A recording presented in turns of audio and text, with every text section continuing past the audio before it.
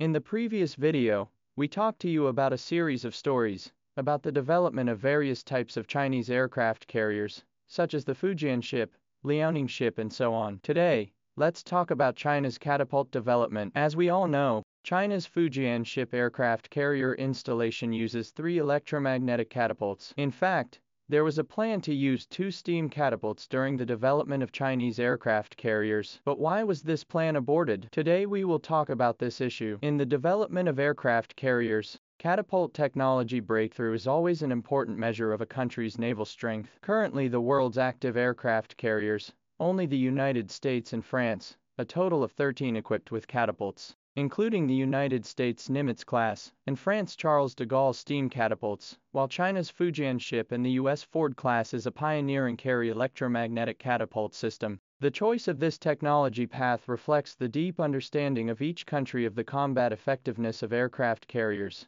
and the shape of future naval warfare. Looking back at the development of Chinese aircraft carriers, the leapfrog development from skidding takeoff to electromagnetic catapulting implies a game of key technologies and the wisdom of strategic choices. The technology of the catapult has a direct impact on the effectiveness of the carrier's operations. Under the skidding takeoff mode, J-15, F-35B and other models must sacrifice more than 30% of the bomb capacity and 20% of the fuel carrying capacity, resulting in limited combat radius and mission flexibility. In contrast, catapult takeoff not only allows J-15T, Rafale M and other fighters to achieve full load takeoff and landing, but also to expand the combat radius by more than 40%. This performance generation difference is particularly fatal in oceanic operations, making catapults the standard equipment for aircraft carriers of major countries. The United States since the 1950s accumulated steam catapult technology is more reliable,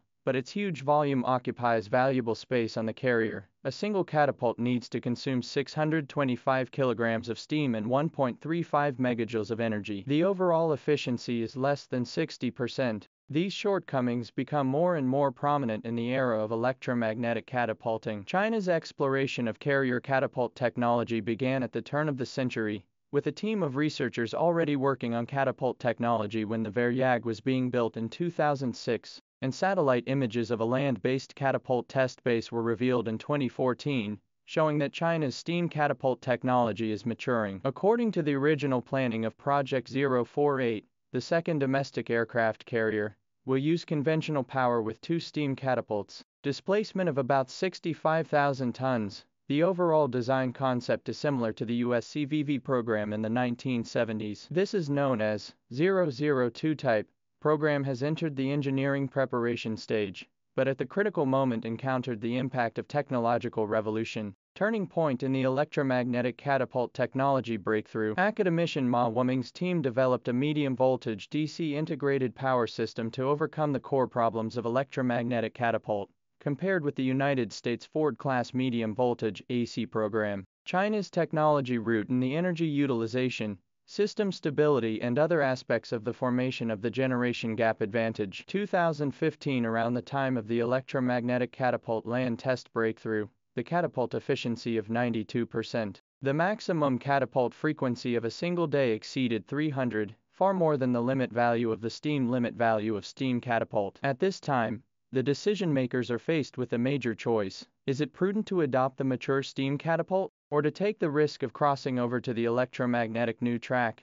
The Navy's Equipment Department has found that the electromagnetic program has disruptive advantages after rigorous demonstration. Its volume is 35% smaller than the steam system, and it can carry 12 more carrier aircraft. The range of ejection weight adjustment is expanded to 345 tons, which can eject light drones as well as cope with heavy AWACS. And the efficiency of energy consumption is improved by 4 times, which is particularly important for conventionally powered aircraft carriers. More critically, electromagnetic ejection reduces maintenance requirements by 60% and saves $4 billion in whole life costs. These advantages have prompted China to make the strategic decision of cross-generation development, but the resulting window of time needs to be filled properly. In order to balance the time gap between technology leapfrogging and combat capability generation, the Navy launched a 2-step contingency plan. On the one hand, It urgently modified the design and upgraded the original 002 program to an 80,000-ton electromagnetic catapult carrier.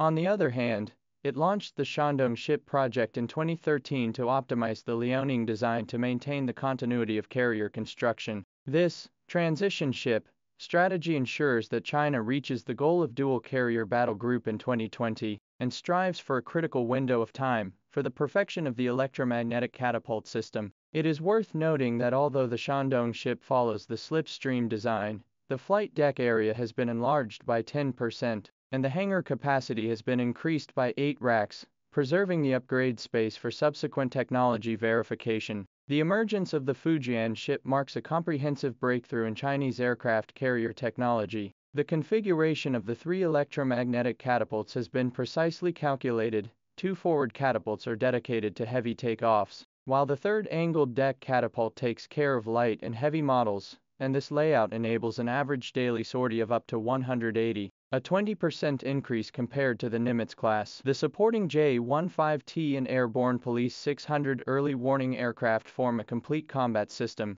in which the catapulted J-15T has increased its bomb capacity to 12 tons, and its combat radius has expanded to 1,500 kilometers. More far-reaching impact is that the electromagnetic catapult technology has been extended to the field of amphibious assault ships. 076 type electromagnetic catapult will be equipped with a mix of unmanned and manned aircraft, creating a new paradigm of global amphibious operations. Looking back at China's catapult development history, from steam to electromagnetic path selection is no coincidence. Steam catapult reached the practical level in 2014, but its technological ceiling has already appeared. Electromagnetic catapult not only represents the future direction, but also with China's breakthroughs in power electronics, high-energy materials and other fields to form a technological resonance. This strategic foresight to avoid the old road of development is backward, so that China's aircraft carrier construction has achieved a qualitative leap from catching up to running in parallel. When the Fujian ship's sea trial trajectory breaks through the blue waves, it not only carries the maturity of the domestic electromagnetic catapult technology, but also indicates the Chinese Navy's firm pace towards the deep blue.